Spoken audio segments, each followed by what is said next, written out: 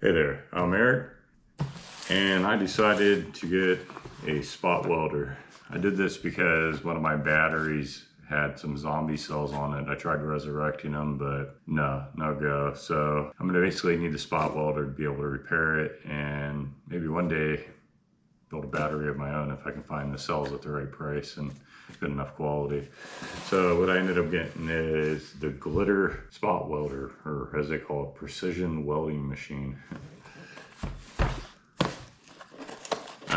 Unlike the cheaper ones that are sold on Amazon and AliExpress and eBay, those all run off batteries, which I wanted something to last me a little bit longer than possibly 5 years. So this one runs on two large capacitors are inside of it. Capacitors usually don't go bad like the batteries do. So there's the machine, and it comes totally uncharged.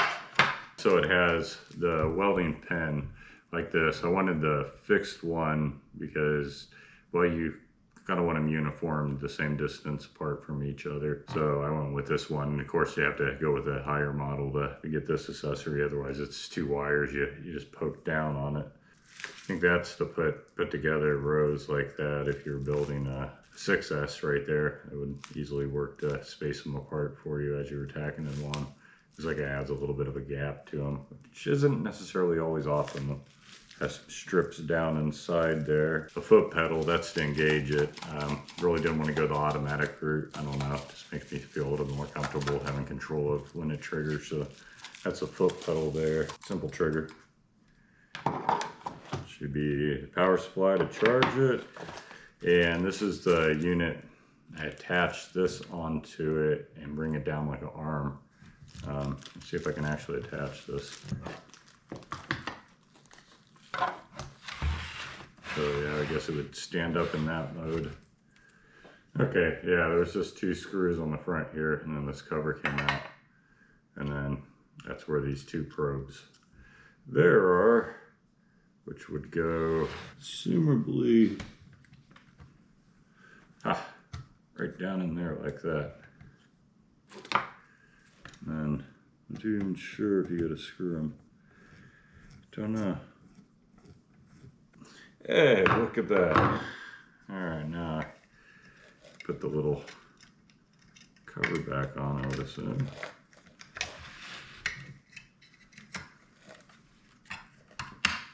Bing, bada boom. Where'd my two screws go?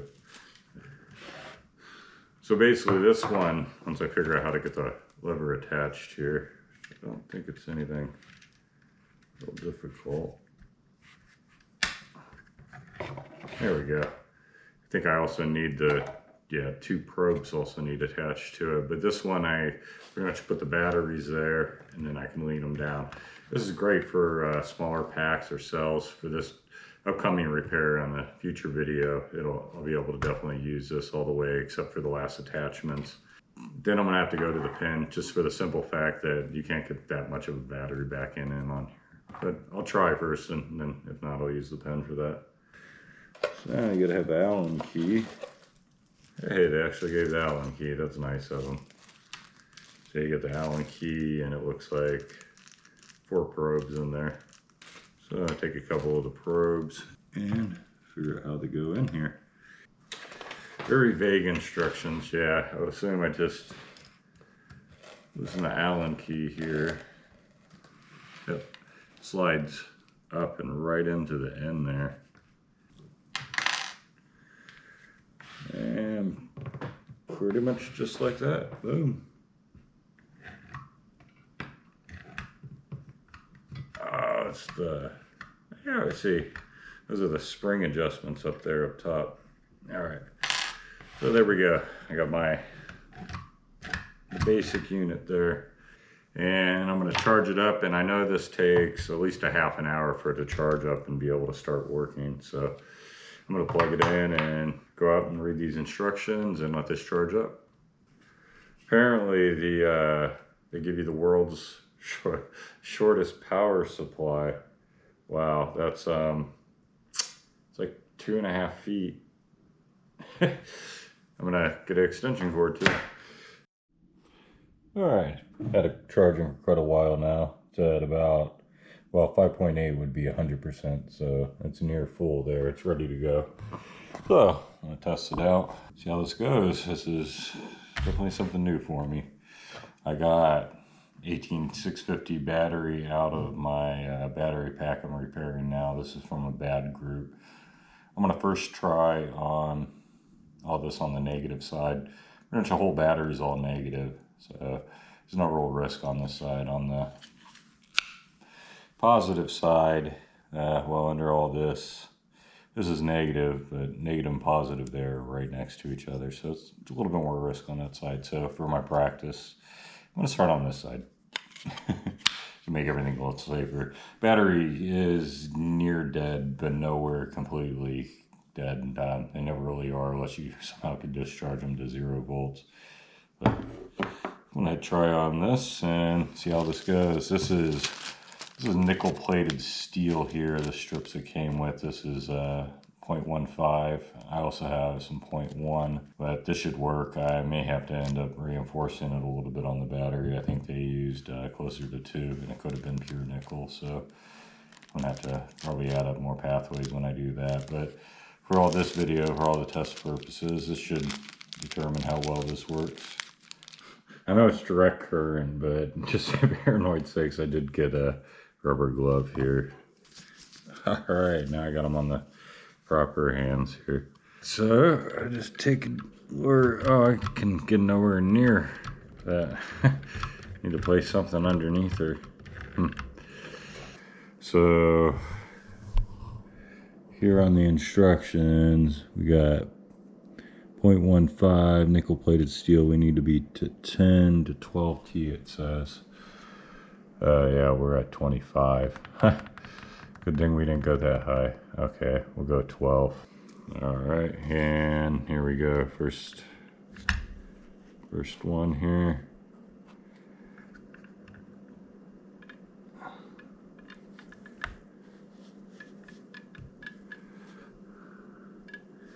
And that. Did it do anything?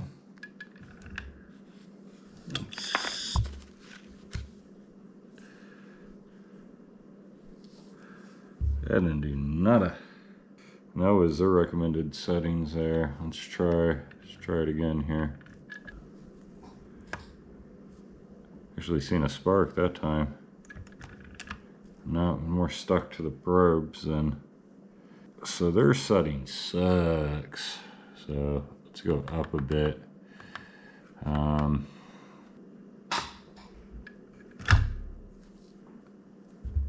Still nada.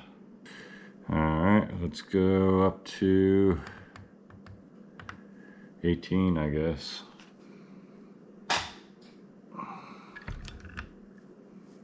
Nada. Nothing again. Well, crap-a-doodle. Let's try 20.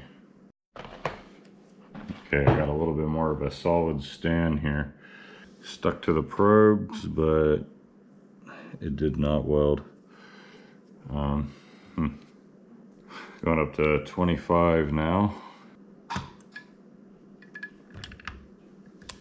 Nothing. All right, I'm all the way up at 30 now. See if that has any effect. So that was around 30, and there was absolutely, yeah, she didn't weld at all. All right, let's try. We go up to 33 now. And nada. She welded, I'm too sure why that one didn't stick. Blasted through.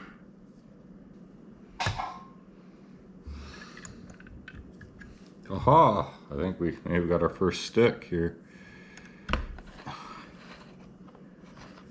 All right, 3-3 something occurred. This is the second time I blasted that same hole. Not a very good weld at all. Let's try that again.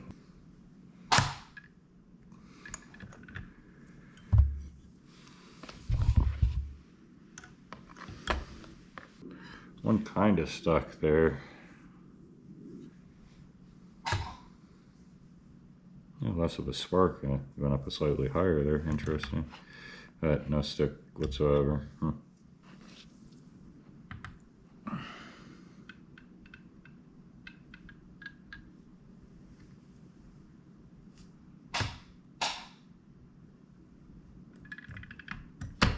And this is definitely why you test a bunch.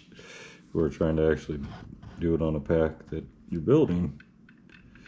Because, yeah, it's a little bit harder than it first looks. Alright, I'm gonna try 39 here with about even pressure there. And it says pressure is an important thing too. Alright. Happy 4th of July. Yeah, make sure you don't have gasoline sitting around when you're doing this. Yep, Sam. That was a matter of time. Ah, fudge. Well, we popped one. Ah! Think I didn't clean the tip often enough.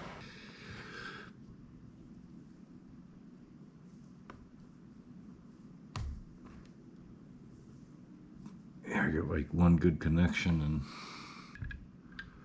very light pressure. But damn. Doing a double here. Light pressure. Badoop. Yeah, that sucked balls. Light pressure at 36 T with 2 sparks.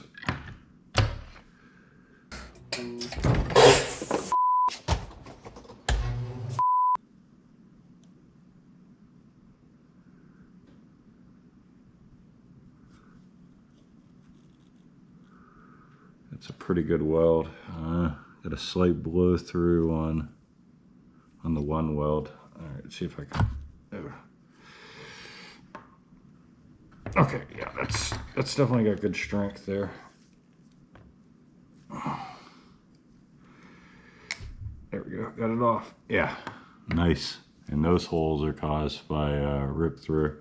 I'm gonna try to lower the T just slightly because I do got a slight blast through on the one side, so.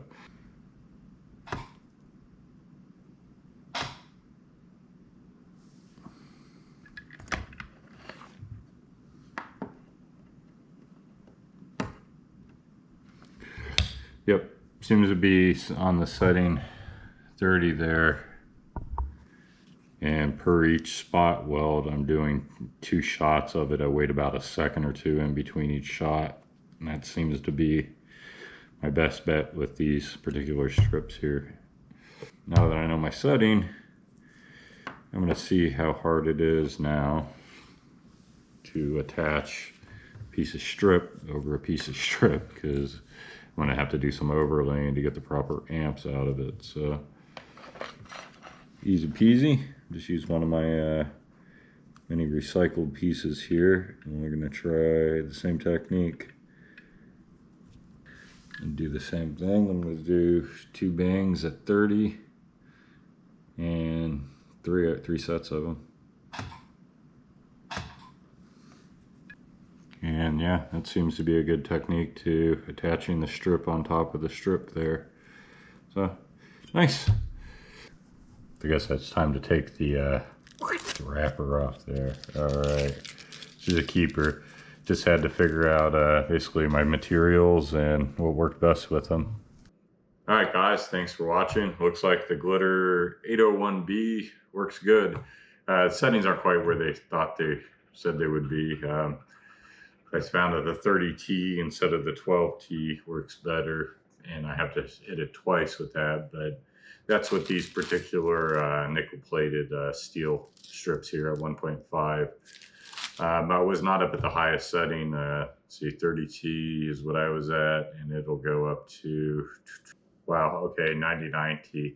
So you pretty much got to play with your settings, find your right amount of pressure that you're adding, and the right T for the material you're using on the battery. You can find this down in the description below. And thanks for watching, and hopefully one of my next videos is going to be me repairing this little battery I have off here to my side. Thanks for watching, and until next time, try to have a good day. Yep.